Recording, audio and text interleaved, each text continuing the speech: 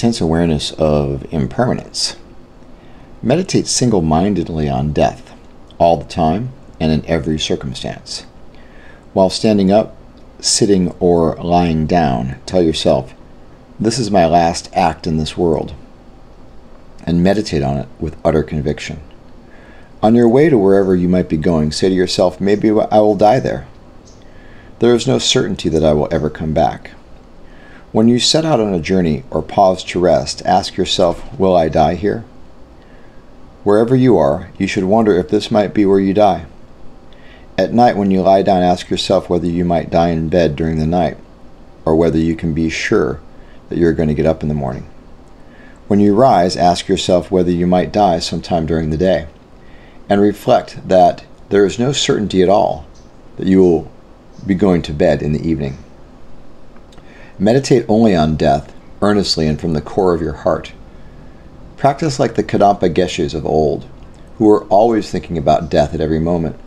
At night they would turn their bowls upside down, thinking how the next day there might be no need to light a fire. They would never cover the embers for the night. However, just to meditate on death will not suffice. The only thing of any use at the moment of death is the Dharma. So you will need to encourage yourself to practice in an authentic way, never slipping into forgetfulness or loss of vigilance, remembering always that the activities of samsara are transient and without the slightest meaning. In essence, this conjunction of body and mind is impermanent, so do not count on it as your own. It is only on loan. All roads and paths are impermanent, so whenever you are walking anywhere, direct your steps toward the Dharma. As it says in the condensed transcendent wisdom, if you walk looking mindfully one yoke's length in front of you, your mind will not be confused. So, why would we meditate on death? And there's a variety of different reasons. The ultimate impermanence, is our physical form. Impermanence is one of the main teachings of the Buddha, which I do talk about in my new book, How to Gain Nothing from Buddhist Practice, available on Amazon.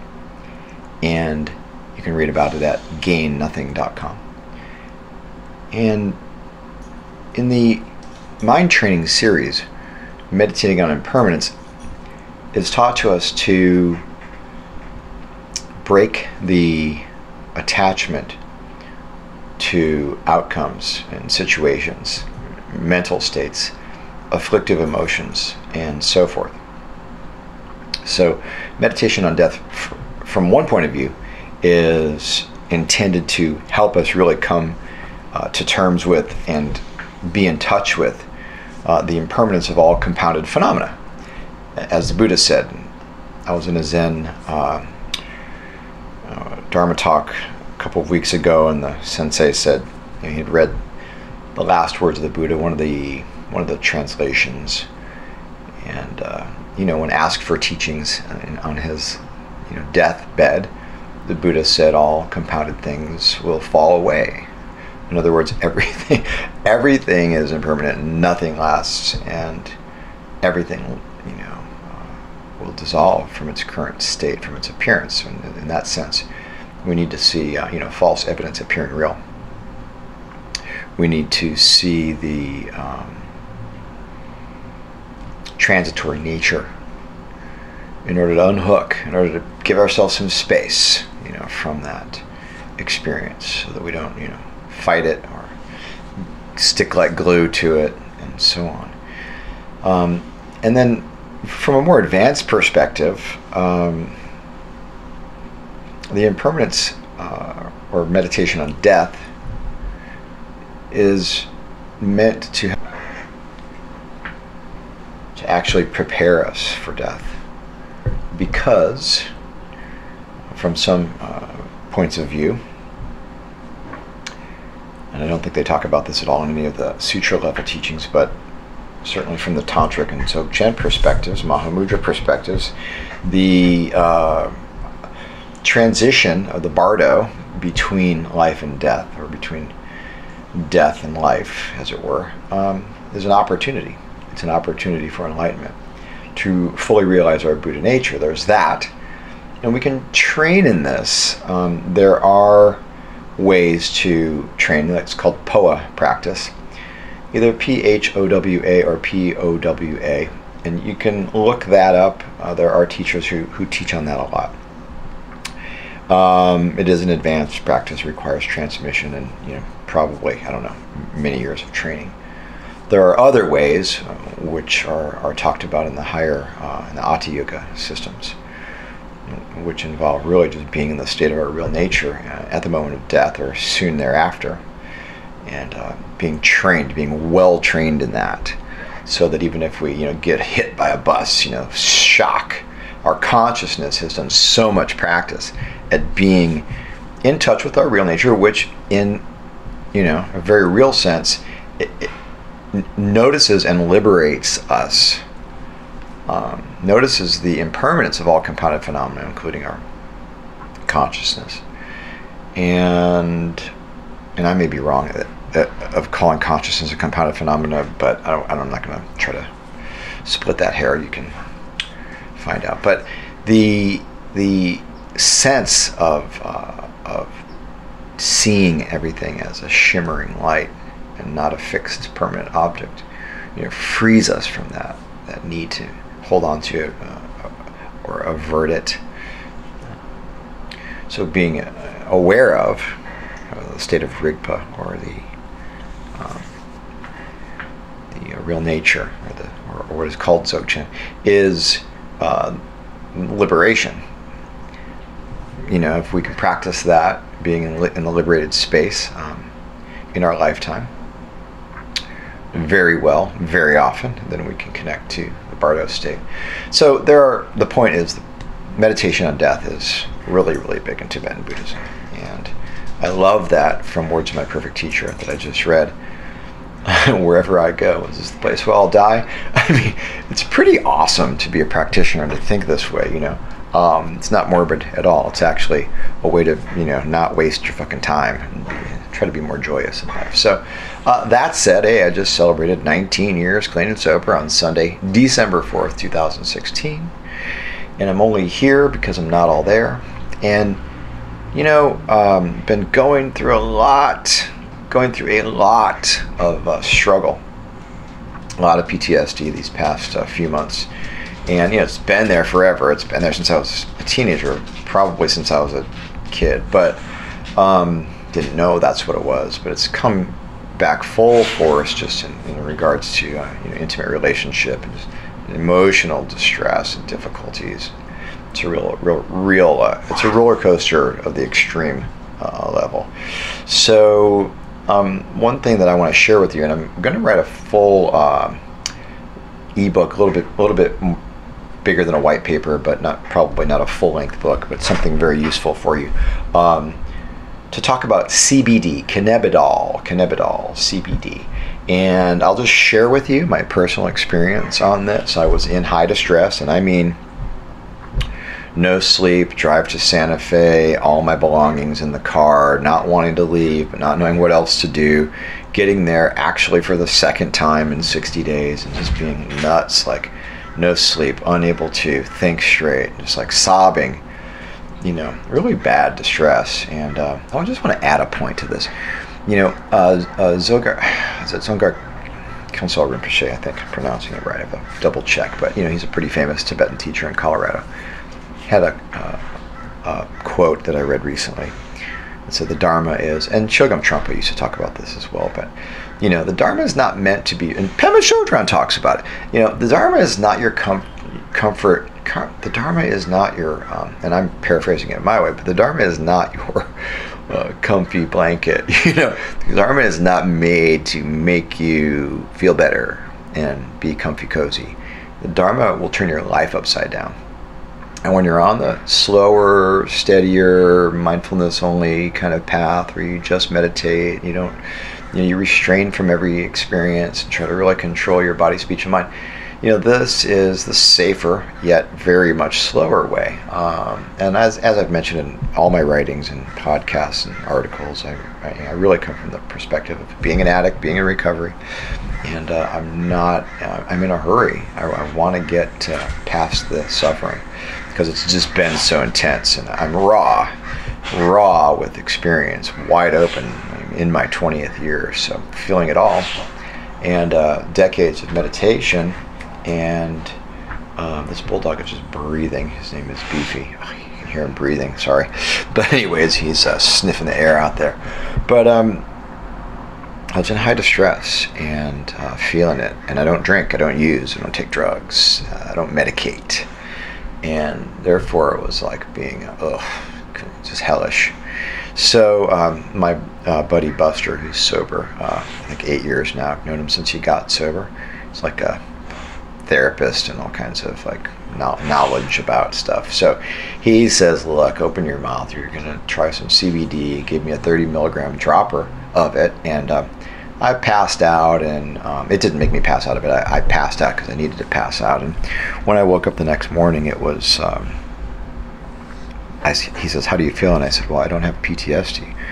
I mean, I woke up without that dread. And I've talked to a lot of people in recovery over the years about this.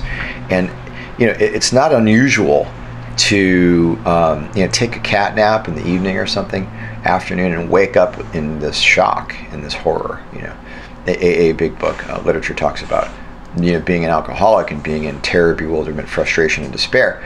And this is also the state that is possible. I am here to testify.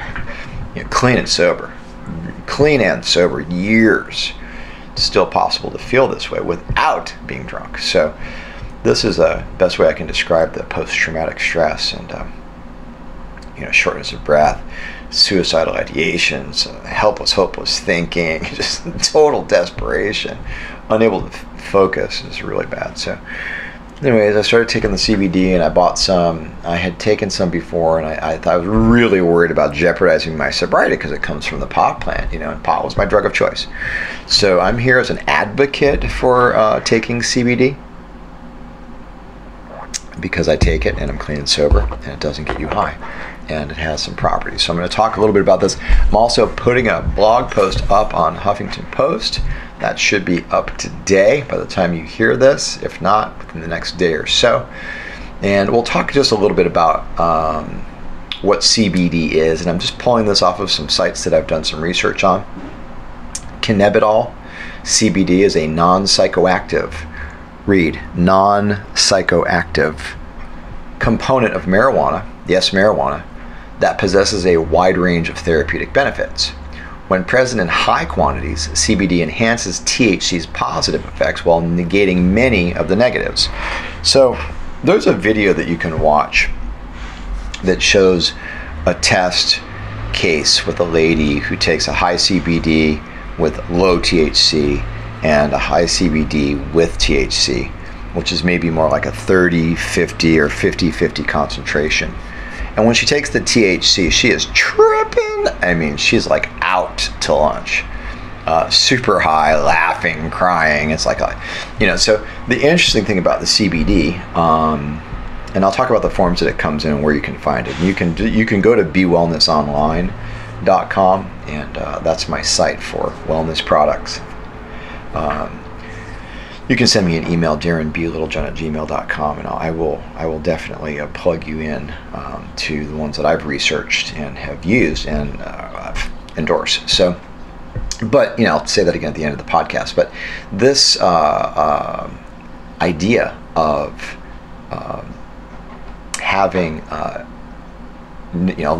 trace amount, like I forget if it's 0.01 or 0.1%, but at any rate, it's a trace amount of THC, and THC is the active ingredient in weed. So that's the thing that, and let me just read this section. The THC is the thing that gets you high. And the interesting thing to me is that, and this, I had this epiphany. I was on the phone with my friend Danielle, who also has a decade sober and is really has a lot of reason to endorse this stuff as well. and I realized I was laying there, kind of, half asleep, trying to calm down and come out of this really bad episode rather, that I was having. And she says, I told her, look, I am not hallucinating. Actually, the post-hallucinogen perceptual disorder that I've had since I was 18, right, and I'm 54.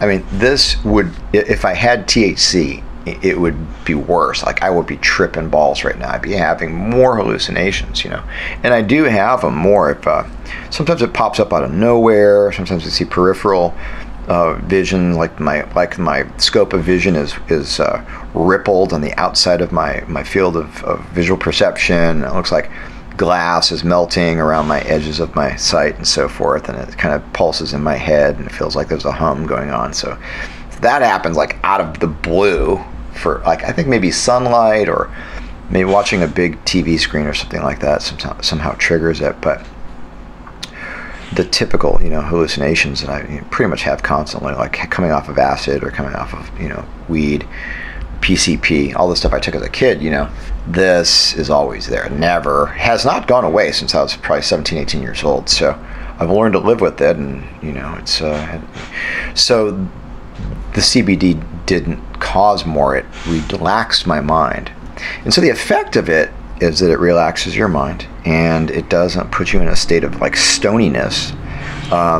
You can get side effects depending on, I think how sensitive you are to THC. If there's a little bit of a buildup of the trace amounts in your blood, maybe a diet, sleep, any other medications you might be taking, and so forth. And please, before you take any of this, please check with your doctor and do some more research online. But no stoniness, no craving chocolate chip cookies.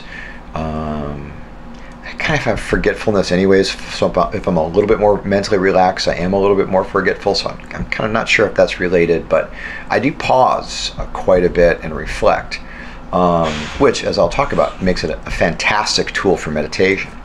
So it's reducing my anxiety. I'm taking it and I'm noticing that, okay, what if there was any worry about it having a THC effect, that's really diminished. I mean, it's really non-existent. So, but there is THC in it. It has to have that synthesis.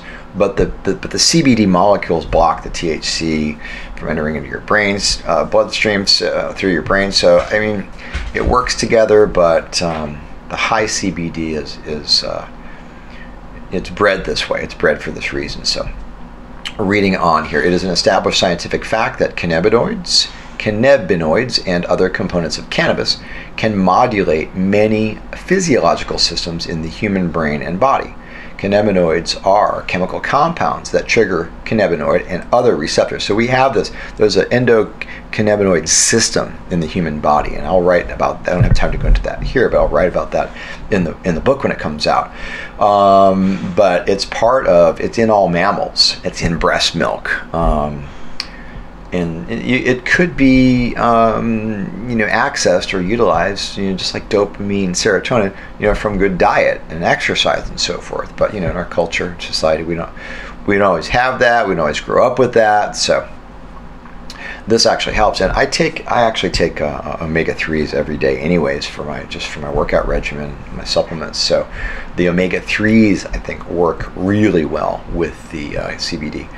So more than 100 cannabinoids have been identified in the marijuana plant. Of these marijuana molecules, tetrahydrocannabinol, THC, and cannabidiol, CBD, have been studied most extensively.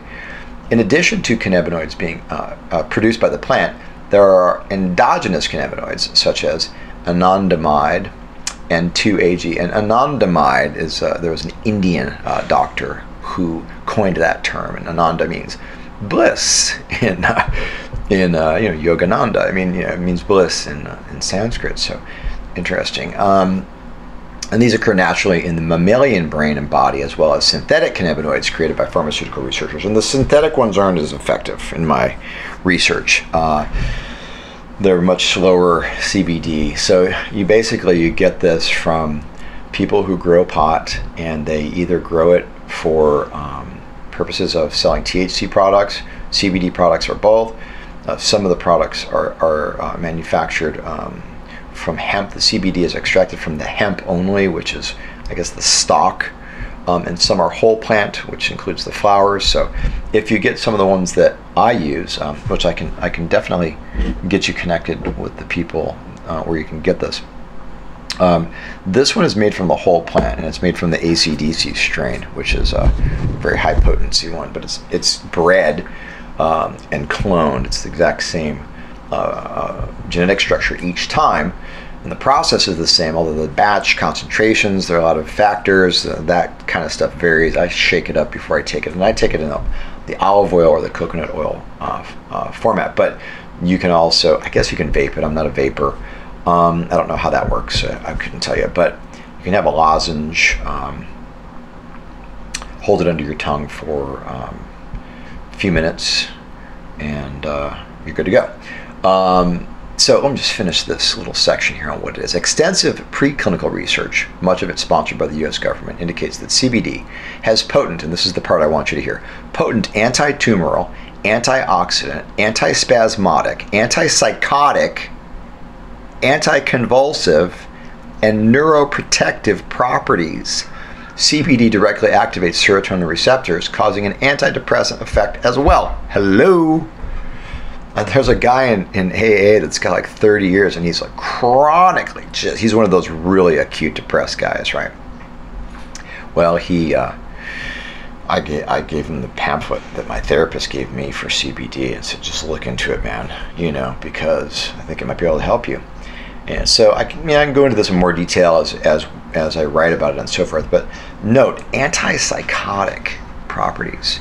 I tried antipsychotics for my hallucinations. Ugh, horrible feeling. Bad side effects, and it didn't help. So, I just felt crazy when I took those. But anticonvulsive, the Depakote, which I used to take for the kind of bipolar 2-ish kind of manic-y kind of states. It's anticonvulsive.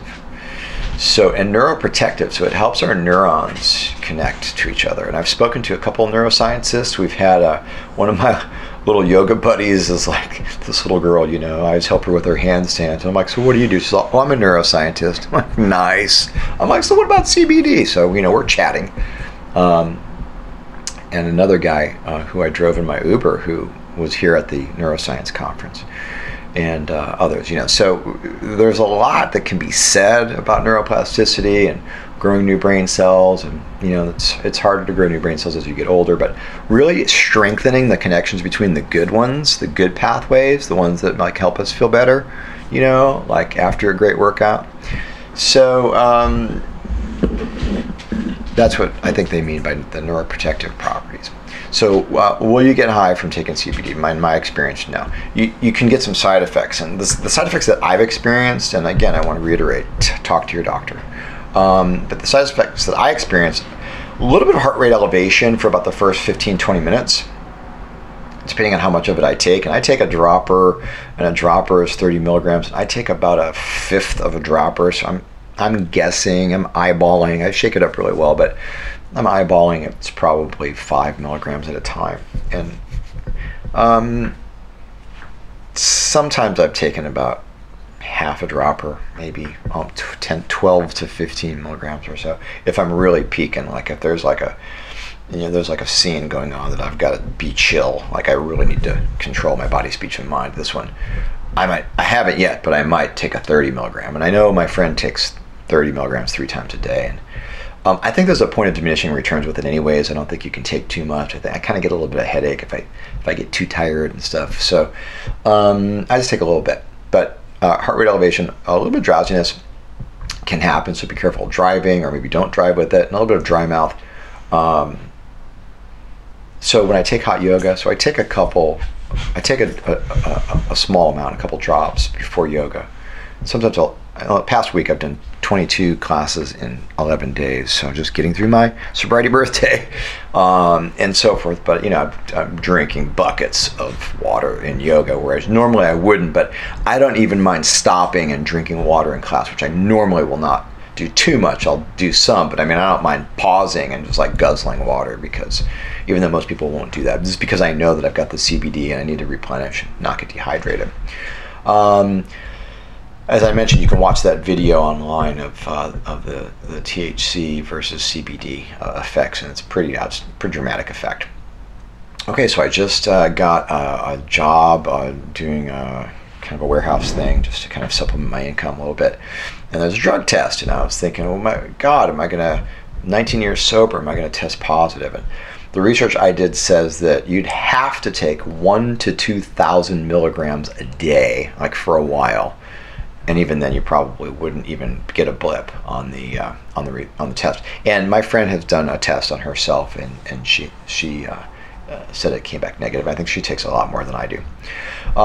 So in terms of what kind to get and so forth, like I mentioned, you can go with the hemp-based kind. You can go with the ACDC, the Charlotte's Web. Those are also used for medical marijuana purposes. So you have to kind of trial and error with it a little bit. I say err on the side of caution. But if you have PTSD, like I do, if you have social anxiety disorder, if you have a racing mind, you can take this and get some relief. In my opinion, I'm not a doctor, but I'm you know me. I'm using myself as a case study, you guys, and I'm always sharing with you what works for me, and I've been doing that for a really long time. So this is my experience. You can't really argue with it. Your mileage may vary. So I take a little dropper, a few drops before going to the Zen Center, and I do an hour of Zazen. And let me tell you, when I went to Santa Fe the first time and my heart was pounding through my mouth and I could not calm it down, man. Then I would sit for an hour at the beautiful Upaya Center there, and then 2 hours later I would be out of my mind. So much pain came up. Doing it with CBD, it is quicker to go straight into meditation. You don't have to fight it for a half an hour to calm down. You go right into it. You really focus, maybe use a little bit of breathing technique to get started. And I'll talk about this in more detail and give you instructions, as I perfect a system. But, this is what I do. I take it a little before yoga, take it before even going to like a boot camp, like cardio. The thing is with the cardio, it affects your central nervous system, so you may be a little short of breath when you start. After one set, or about 5 to 8 minutes of high intensity interval training on the treadmill or whatever, the shortness of breath goes away. It does not diminish my energy at all. It just feels like I may be short of breath, which I may associate with having diminished energy, but it's not really diminished. So that's how I use it, and it takes sometimes, I guess, it could take up to an hour for this to take effect. I usually notice it within 30 minutes, so I might take it right before yoga, and then by the time I get to Shavasana at the end of class, I'm chilling. Or I might take it half an hour before yoga. But I also take different supplements, maca and cinnamon and my vitamins, sometimes L-carnitine and so forth for the energy and stamina of doing the workouts. So it's a little bit of a combination thing for me, but I won't get into that too much right now. Just wanted to let you know what CBD is and share with you that I use it for my meditation, and my meditation is deep. It's deeper than I've been doing Zen for 25 years. I go regularly to the center, and it helps me so much, you guys, really. There was a guy online who's got long-term sobriety, and he was really having a hard time with PTSD. I said, look, man, get some CBD. Well, what's that? Well, look, I've got to do a thing where I can explain this to everybody. The podcast and the article are the first step in that, just to get it out there and let people know. If you want to get some, you want me to point you in the right direction, you can email me, go to Be Wellness Online. And look, GainNothing.com for the new book. Please buy the book. I put a couple grand into this to publish it myself. The audiobook should be up before the next week or so. Definitely a couple weeks before Christmas. It's an amazing narrator who did it. She sounds fantastic. The print book is there. Amazon says not in stock, but it will print and ship within like a day. If you can write a review and send me the review that you wrote, or let me know that you did, I can put you in a random drawing for some of the cool swag that you've got up on GainNothing.com, which are coffee cups and t-shirts. Really cool Gain Nothing t-shirt. It's from the book cover. Love it. Anyways, you guys, you can't pay for Amazon reviews, so I'm not offering to do that. I'm just saying, yeah, I can help you out with putting you in a random drawing to express my appreciation for people who do those honest reviews. So that's it for me, you guys. I'm in my 20th year, clean and sober, and let's keep trudging. Adios.